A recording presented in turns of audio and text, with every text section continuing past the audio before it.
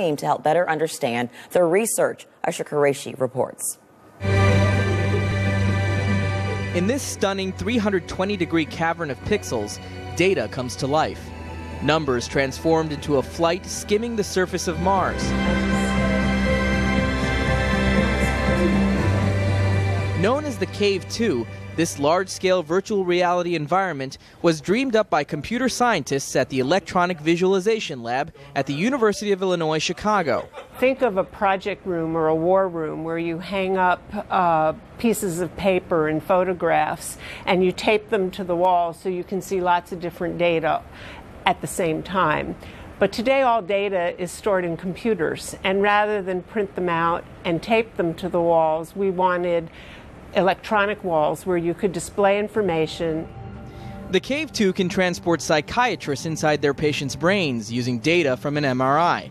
These visualizations of the neural connections in the brain can provide critical understandings of how depression manifests in the mind.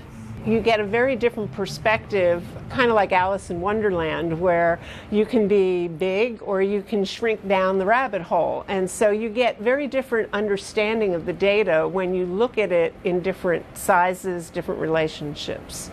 Researchers here say the applications are seemingly endless, but interdisciplinary collaboration is at the heart of the Cave 2's mission, taking zeros and ones and bringing them to life through three-dimensional immersive graphic representations.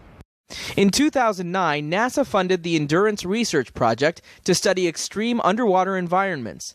The team dropped a $6 million robot into the center of Antarctica's Lake Bonny, using sonar to collect data from the lake's deepest point. We had the robot running active sonar, sending out pings through a very thick salt layer, which made the math a little tricky. And what we ended up getting back was over 50 million points. University of Illinois professor Peter Doran headed up the expedition. This way we could build up a three-dimensional map of any parameter we wanted. So it's a data set unlike any other data set in a lake environment. That data, now processed inside Cave 2, is providing key insights into what kind of life can be sustained in icy bodies of water beyond our planet.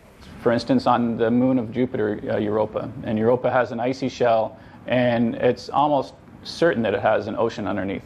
And so we're looking at this as a small-scale analog for what that life might be that you would find in Europa. On Earth, everywhere you find water, you find life.